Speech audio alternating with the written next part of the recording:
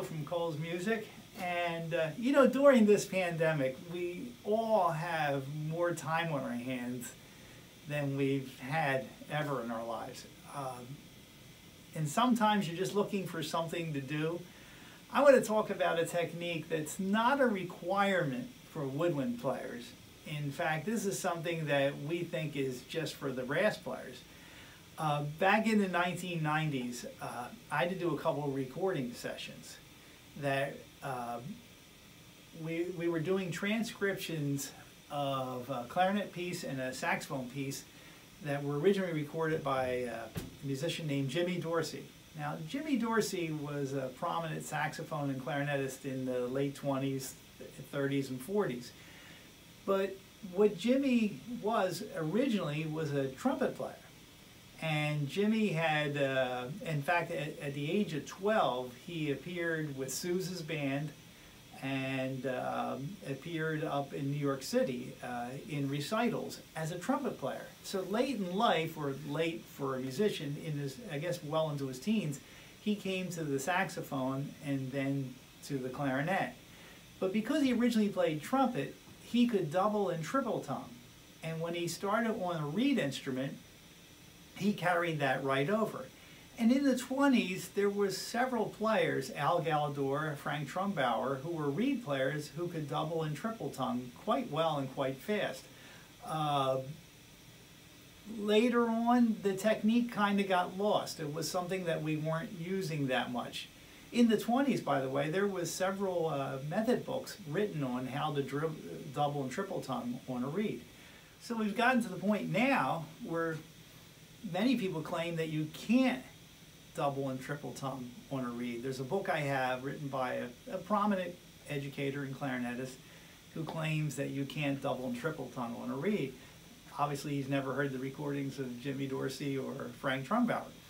So when I practice, there's three parts to my practice session. One is warming up. So I will take a third of my practice and do my scales, my arpeggios, things to relax and to warm up. Then a third of my practice will be preparing for concerts or recitals that I have coming up. So there's the material that you have to do. What nobody thinks to do is at the end of your practice, you should do something just for the fun of it. Just something that, oh, this would be something that would be neat to do. Could be anything from playing tunes, trying to work on playing by ear, bending notes, which I talked about in another video.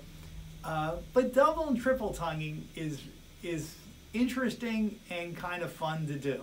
So where do you get started?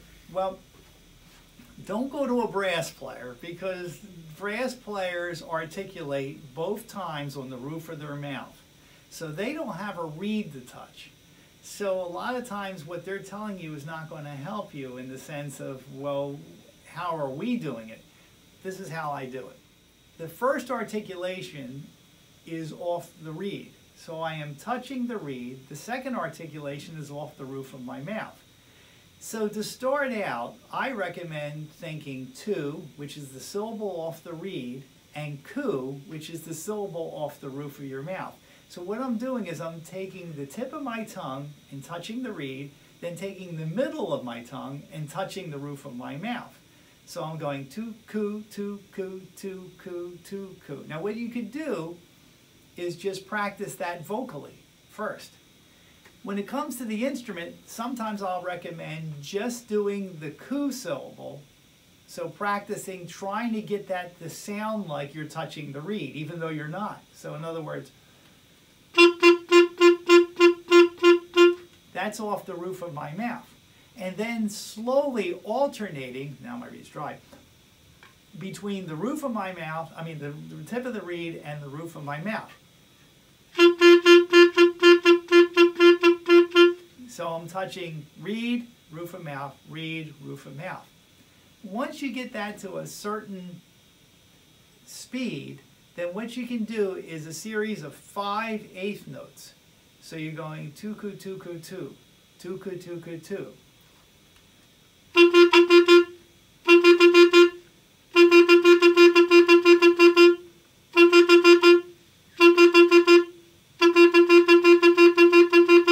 So that's the syllables. Now I'm using tu and ku. Now that is a way to get started, but you're going to find as you go faster that tu and ku is going to be kind of slowing you down. So that's where I transition, because what I want to do is, remember, when I'm touching the reed, the air is right at the reed. But when I go back and touch the roof of my mouth, now the air is slightly back from the reed, and it's got to get to the reed in a hurry to make sure the note shows up where it's supposed to show up. So that ku syllable kind of gives you an explosion of air to get right to the reed. But as you go faster, you can kind of switch to going dugga, dugga, dugga, dugga, duh. And that's how you get that.